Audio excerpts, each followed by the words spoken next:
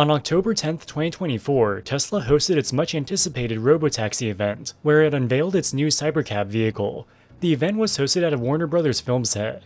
The theatrical setting was appropriate, as this event was more spectacle than substance. They unveiled prototypes of their Cybercab, a dedicated Robotaxi with no steering wheel or pedals. If you're a longtime viewer of this channel, you likely already know that we are very skeptical of autonomous vehicles in general, and especially skeptical of Tesla's self-driving tech. In this video, we'll revisit the current state of self-driving technology, and specifically what we can expect from Tesla's recently unveiled Cybercab. In the event, Elon Musk claimed that existing Tesla cars will begin operating as unsupervised robotaxis in 2025. The Cybercab will begin operating before the end of 2026. If existing Tesla models will be able to operate as autonomous robotaxis, it's not immediately clear what is the purpose of the Cybercab. The Cybercab is a 5-seat sedan with no steering wheel or pedals. Musk claims it will be priced at less than $30,000. The idea is that you can buy a Cybercab and operate it as a robotaxi to generate revenue.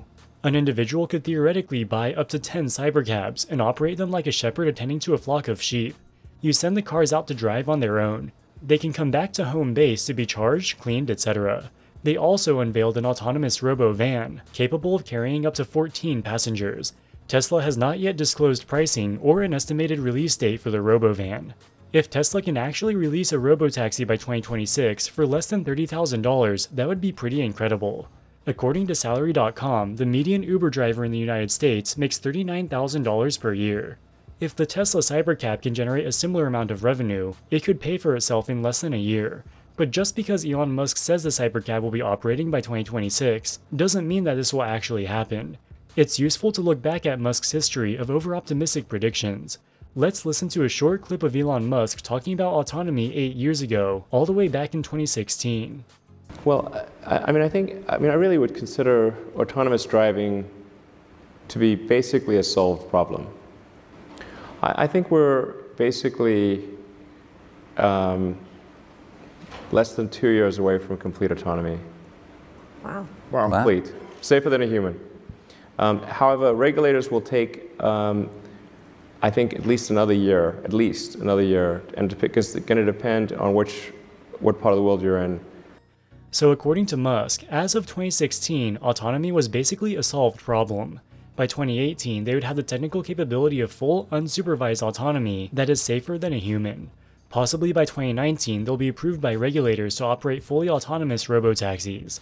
Now it's 2024, and none of these things have happened. Since 2016, Musk has claimed the Tesla Robotaxi is 1 year away almost every single year, and thus far, he's been wrong every single time. At this point, Musk is the boy who cried wolf. Given his abysmal track record of timelines, it's safe to disregard any predictions he makes going forward. Musk continues to claim that Tesla's full self-driving technology is already far safer than human drivers.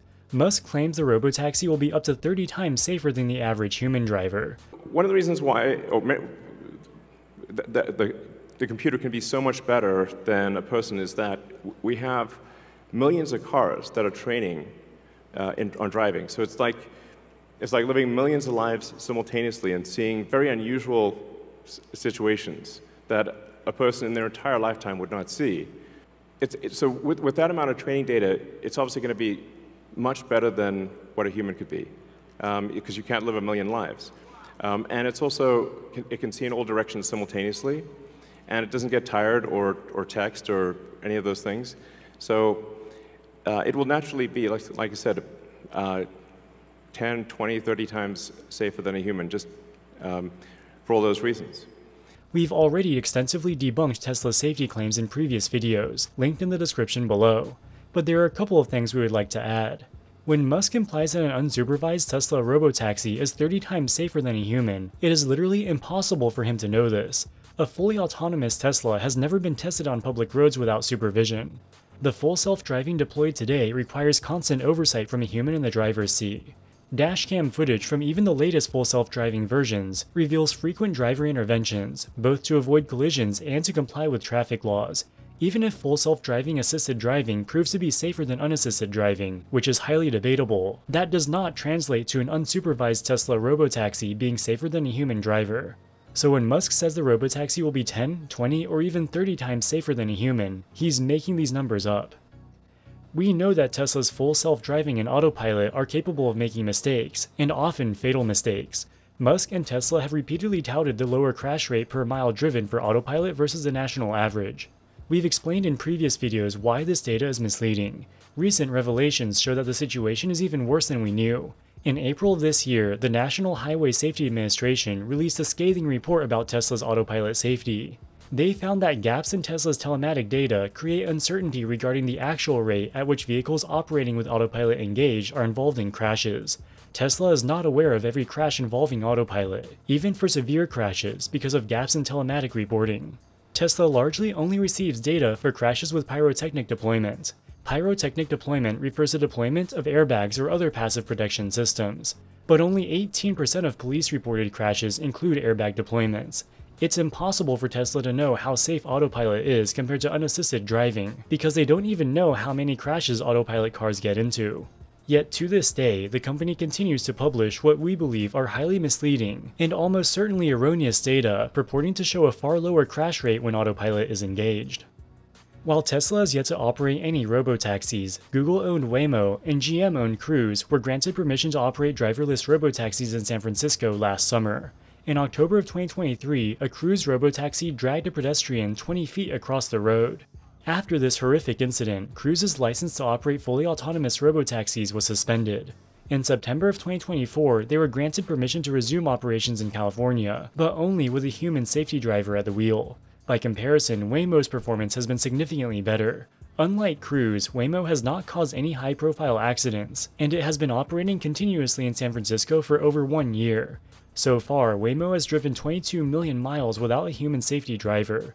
During those 22 million miles, they have experienced 84% fewer airbag deployments, 73% fewer injury-causing crashes, and 48% fewer police-reported crashes compared to the average human driver in cities where they operate.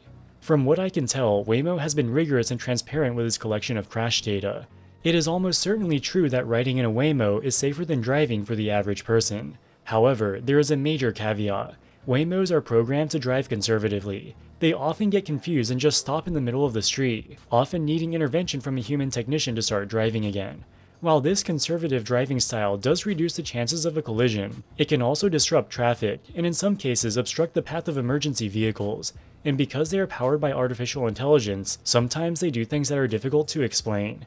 For example, there have been many incidents where Waymo cars in the Waymo parking lot will randomly start honking at each other for no apparent reason, causing noise pollution for the nearby residents. So how will Tesla's planned Cybercab compare to Waymo or Cruise? Tesla follows a very different philosophy in developing its self-driving tech. Waymo and Cruise operate their robotaxis in geo-fenced areas. For example, Waymo currently only operates in San Francisco, Phoenix, Los Angeles, and Austin. Before they start operating in a city, they send sensor-equipped cars to drive across every single street in that city. They create a detailed map with all the information, such as speed limits, traffic signs, lane paint, right turn only lanes, crosswalks, etc. This is a meticulous process that can take months. When the Waymo or Cruise robotaxi starts operating in the city, it won't be caught off guard by any strange street signs or road markings, because these have all been pre-mapped. Both Waymo and Cruise make use of both LiDAR and radars to map their surroundings and see how far away various objects are. The LiDAR, radar, and associated computers aren't cheap. Neither Waymo nor Cruise disclose the cost of each of their cars, but some analysts estimate the cost to be around $250,000. If robotaxis really cost that much, their economics may be challenging. In theory, autonomous robotaxis should have very high profit margins, because you don't have to pay a human driver. But at least for now, Waymo and Cruise are obliged to employ large staffs of customer support workers and technicians, who deal with the frequent issues customers face when riding in the cars. Elon Musk has criticized the approach taken by Waymo and Cruise. He says LiDAR is too expensive to put on a mass-market robotaxi. He also criticizes the practice of pre-mapping every city individually. He thinks this is too expensive and time-consuming. Instead, Tesla's full self-driving only relies on the car's cameras, which can observe its surroundings and make driving decisions in real time. Musk claims full self-driving operates similar to a real human. For example, let's say you drive to a new city you've never driven in before. You don't need to make a detailed map ahead of time and pre-program all the turns you're going to make. You understand the rules of the road, so you can easily adapt to any city, even one that you've never driven in before. Tesla's goal is to make a generalized self-driving system that is capable of handling any road in any city. If they can achieve this, it will be far more scalable than the geofenced approach favored by Waymo and Cruise. Musk has repeatedly asserted that Tesla's generalized approach is enough to achieve full autonomy, but the company's practices suggest otherwise. Tesla employs so-called data annotators who review real full self-driving footage and help train Tesla's AI models. According to Business Insider, Tesla has its data annotators spend a disproportionate amount of time reviewing footage from Musk himself and large social media influencers who post dashcam footage on full self-driving. If true, this would mean the full self-driving software is specifically trained to work better on routes where social media influencers are driving. Thus, the footage posted by these influencers may not be representative of what the average person can expect to experience. This is pretty damning, because even when you look at the dashcam footage posted by influencers, full self-driving is nowhere near full autonomy. It requires frequent driver interventions. If there was no one at the wheel, they would get into crashes very frequently. A prominent hacker and Tesla sleuth known as Green the Only claims to have discovered that Tesla ramped up its data collection in the Warner Brothers studio area in the weeks leading up to a Robotaxi showcase, where Tesla vehicles were demonstrated driving with no one behind the wheel. If Tesla's solution was genuinely generalized and 30 times safer than a human driver, as Musk claimed, why would they need to collect data specifically around the event venue? This pattern suggests that Tesla is not as confident in the universality of its self-driving model as it claims. Despite more than a decade of development and billions of miles of real-world data, Tesla remains far from delivering a truly generalized autonomous driving system. Making a generalized self-driving system that can drive at the same level as a human may not even be possible. In addition to unveiling the Cybercab and Robovan, Tesla used the recent event to showcase progress on their humanoid robot Optimus. Musk continues to tout the utopian potential of the Optimus robot, saying it will usher in an age of abundance. I think this will be the biggest product ever of any kind. Yeah. Because I think everyone, of the 8 billion people of Earth, I think everyone's going to want their Optimus buddy. They'll be producing products and services. The cost of products and services will decline dramatically, and basically anyone will be able to have any products and services they want. It will be an age of abundance, the likes of which people have almost no one has envisioned. It will be something special. Unfortunately, like most of Musk's promises, this utopian future of intelligent robots is a pipe dream that's never going to happen, at least not within our lifetimes. The Tesla event indeed had dozens of robots interacting with the guests. However, there is reason to believe that this whole thing was staged. One of the attendees of the event was a well-known technology commentator named Robert Scoble. He claims to have talked to a Tesla engineer who explained that the robots are not fully autonomous. For example, the robot serving drinks was remotely controlled by a human operator. Robert Scoble even went up to one of the robots and asked it directly whether or not it was powered by AI. Hey Optimus, how much of you is AI? I can't disclose just how much. That's something you'll have to find out later. But some or none? I would say it might be some. I'm not going to confirm, but it might be some. The voice definitely sounds like that of a real human. He came just short of admitting that he was a human operator controlling the robot remotely. We also have to keep in mind that Tesla has a long history of publishing false or misleading demo videos. The most infamous was a video they released in 2016 showcasing their full self-driving technology. In the beginning of the video, it says the person in the driver's seat is only there for legal reasons. He is not doing anything. The car is driving itself. In a later lawsuit over an autopilot death, Tesla's director of autopilot software was compelled to testify. He admitted that the video was staged. They used 3D mapping of a predetermined route. When they first tried it, the driver had to intervene multiple times. They had to do many takes of the video before they could get one with no driver interventions. In fact, in one of the test runs, the car actually crashed into a fence when it was trying to park. Tesla has since removed the video from its website. After more than a decade of development, Tesla is still yet to demonstrate a car that can drive itself on public roads unsupervised.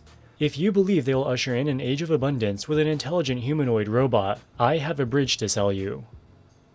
Alright guys, that wraps it up for this video. What do you think about Tesla's Robotaxi ambitions? Let us know in the comments section below. As always, thank you so much for watching and we'll see you in the next one. Wall Street Millennial, signing out.